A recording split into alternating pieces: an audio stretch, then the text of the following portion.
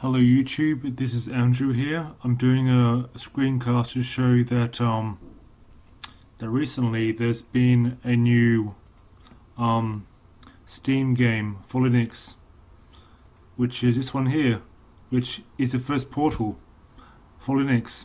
It is the beta, and because I have bought the first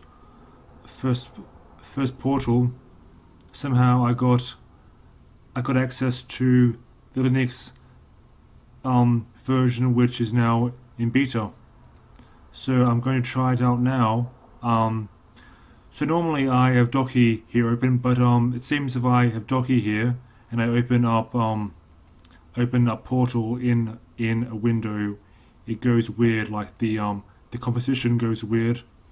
That happens sometimes. So you have to sort of log in, log back out again, and whatever.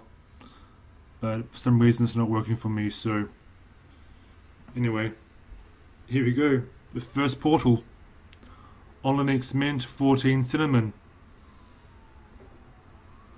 And you should notice that if I have my cursor here, it's black.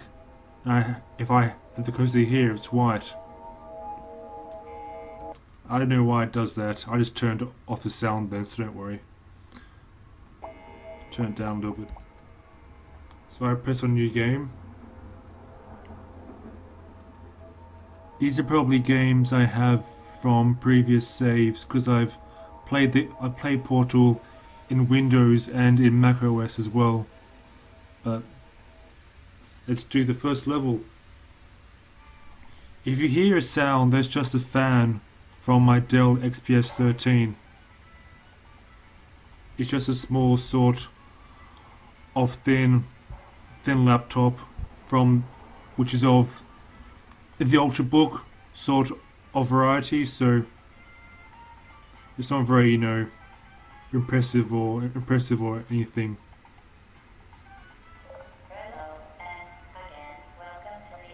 Hey, look at that, it works. It's a bit jerky, but that's okay. I don't mind it being a bit jerky because, I think it's pretty cool how it's available on Linux now. I read somewhere that Portal 2 is available on Linux as well, but I didn't see it though in my Steam library, so maybe it's available in some countries, maybe in the US. I am in Brisbane in Australia, so maybe it's not available in this country yet. So yeah, there we go. There we go. This is your character there. Her name is Shell or something. Anyway, I guess it does have a few sort of glitches, like some of the textures seem to sort of appear and disappear like that. Is a bit wrong. But that's to be expected though, I guess. Anyway, I mean, it's not that great, but I just think it's cool that it works, that's all. So yeah, I'll just quit Steam, exit Steam.